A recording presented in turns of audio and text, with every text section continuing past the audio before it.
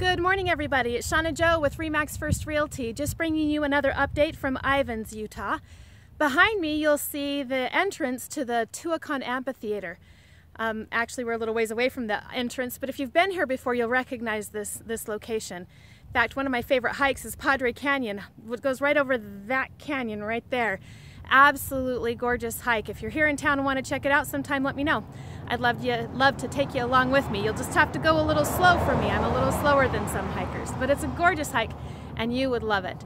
But what I wanted to show you today was what's happening right here behind me. They are just breaking ground on the new Sentieri, and I think that's how you pronounce it, project. Huge resort, bringing a lot of income and life and vitality to Ivins, opportunities for jobs. It's going to have a nice impact on Southern Utah in general, and specifically on Ivins. And if you have more questions on how that might impact property value, give me a call. I'd be more than happy to help you with that or any other real estate questions you have. Have a glorious day. Bye-bye for now.